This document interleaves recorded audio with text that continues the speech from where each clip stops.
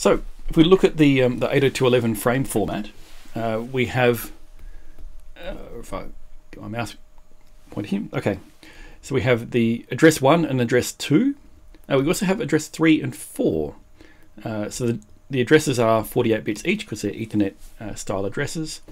We can have up to 2,312 bytes. We have a 32-bit CRC, quite like Ethernet, and a 16-bit control field, which has a number of subfields that are of interest to us here at this point. So one is a 6-bit type field. So this is how we can tell whether a frame is going to be a CTS frame or an RTS frame or a data frame or used for beacons and the like. There's also two 1-bit fields, to DS and from DS. So DS is distribution system here. So again, we have those 4 addresses. So the way that they are used depends on the values of the to DS and from DS bits. So essentially we can handle, because there are these 4 addresses and the 2 bits, we can indicate whether a frame is going directly from a client to an access point or vice versa, or whether the frame needs to go to the distribution system or has come from the distribution system, therefore shouldn't be able to be looped back around. So in other words, if a node has moved in the network, this helps us to track that to some degree. So if, for example, we have just a regular one node sending directly to another without using any distribution system between them, both the DS bits will be 0. So to DS and from DS will both be 0. Address 1 identifies the target node, so similar to Ethernet, destination address comes first to speed up switching and forwarding, and address 2 identifies the source node. In comparison, if both bits are set as the most complicated situation, this means that a message went from a wireless node through the distribution system, and then from the distribution system it's come back out at another wireless node. So address 1 still identifies the ultimate destination. Address 2 is who it most recently came from. So that's the one that forwarded the frame on. So the most recent node that has forwarded the frame. Address 3 identifies the intermediate destination. So this is where the frame or where the frame next went to. And address 4 identifies the original source. So if, for example, we had, if we come back to here, so if E is communicating with A, so E goes to access point 3 goes to access point 1 goes to A. So now if we have a look at that, so address 1 is E. So this is the, sorry, we're going from A to E, sorry, not E to A. So the ultimate destination is node E. Address 2 was the immediate sender to E, which is the access point it's connected to, which is access point 3. Address 3 was the intermediate destination. So that's the destination that the original sender sent the frame to. And of course, the 4th address is the original source. So we know exactly the path that the frame has taken to get from A to E. And as a result, the network can make sure we don't get loops and all those sorts of tricky things. Okay, so moving on from Wi-Fi to Bluetooth. So Bluetooth is used and was intended for quite different purposes. So it still operates in the same band as Wi-Fi. So there's actually a mutual interference thing that has to be looked after when you're making laptops and phones and the like. It was designed to have very short range communication, really for personal area networks. So it was designed for, for headsets and those sorts of things. And so the intended range is only about 10 meters. And so you get this categorization of a personal area network from that. Version 2 increased the data rate up to 2.1 megabits. But overall, the focus of Bluetooth is low power and this kind of, consumer device interaction kind of arrangement. So the Bluetooth Special Interest Group defined Bluetooth. Generally speaking, the interoperability testing seems to lag behind that of Wi-Fi, and that you tend to get much more difficulty with interoperability between different brands of Bluetooth equipment. Each Bluetooth device will implement a set of protocols above the link layer to define what application protocols it can support. So, for example, a set of Bluetooth headphones might only support the audio sync profile, whereas a headset that has a microphone as well will have separate profiles taking the microphone into account. And there are others about relaying access to internet connectivity, synchronizing PDA data, quite a variety of profiles, really. And again, this is it's a layered network model there for that. Bluetooth also supports a very simple ad hoc kind of setup called a PicoNet, which can have up to 8 devices, but one of them is effectively the master of it. So it's not a true peer-to-peer ad hoc network, which limits its ability because the slaves can't directly connect with one another. And so this doesn't scale in the same way. In order to keep within the 7 slave device limit, a master can park a slave for a time so that it can communicate with others, and so that we can save power for the parked slaves. So again, if we look at a Bluetooth PicoNet, you might have the master, which might be your laptop, or maybe it might actually be your phone. It's more likely now as well. And then it can be directly connected to up to 7 devices, and some of those might be in active communications, and others can be parked to communicate with later.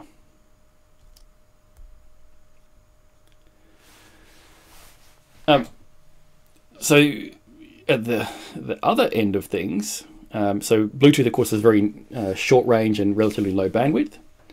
Now we're seeing more wireless approaches for connecting to the internet in different ways. So cellular networks obviously are a much larger part of the mix these days, but also in terms of cabled approaches, so passive optical networks that deliver fiber to the home or curb or a distribution point nearby, and allow efficient connecting. So when we say efficient here, we actually mean cost efficient, in that the passive optical networks have a passive data takeoff that works in some cases by having a tight bend in the cable so that some light leaks out due to refractive index. Cellular networks, of course, have evolved from being really based around phone calls and then a bit text as well over time, and now from 4G onwards, they're a data network that provides high quality voice calls over the top. Of course, all the issues around efficient use of spectrum as a limited resource still come into play.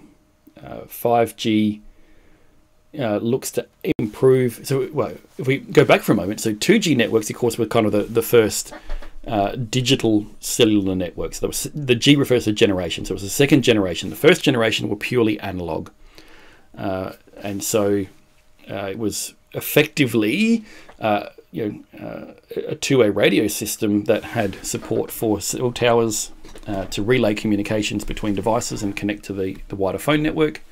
But your voice calls actually just went as analog audio over the air, so you could listen into people's analog phone calls. This caused embarrassment at various points in the 80s and 90s. Then we moved to 2G, which was digital networks, very slow data rates, very limited other services. 3G added, at the time, decent data rates of around 1 megabit per second. 4G added higher data rates and much better masking of packet loss. So 3G internet, even when you had it, and at the highest speeds that it could offer, particularly the 3.5G networks that would allow up to 8 or 10 megabits per second, was still actually often quite annoying to use due to a combination of latency and unmasked packet loss. That meant that connections would time out and you'd have to restart them and things, and it was quite frustrating. So 4G dealt with that problem, but you still have latency and bandwidth limitations compared to, for example, a home fiber connection, for example. And so 5G is trying to solve that speed problem and also to further reduce the latency to be at least as competitive as the home fiber kind of setups. And so all of these technologies that get used for access to internet type services are often called access networks, because they're about providing that last kilometre or so, or few kilometres to connect to the internet. And what we see is that those technologies, because of the massive consumer demand and the use cases that they enable, that's evolving faster than the core networks are in general. And in order to provide these services, and like with 5G, to get the latency down, you effectively end up with a lot of what used to be in the center of the network now happening much nearer out to the edge. So these networks are getting their own clusters of compute and resources that can be coordinated in different ways. So in effect, you're kind of getting some of these same aspects of cloud in terms of the abstraction of network and location of network resources. And this is all really kind of, for 5G in particular, becoming possible because the commoditization of hardware, virtualization of hardware supports this new spectrum, so that you can get the higher data rates without having to give up the old networks to release their spectrum. And the separation of software from hardware that makes it much easier to do software-defined innovation of things. And so this is creating all sorts of new opportunities. I mean, the Internet of Things is one possible part of that, but there's lots of things where having reduced latency and higher data rates make it much more compelling, or where it makes cellular communications competitive or the best option compared to some of the other access technologies that were previously used.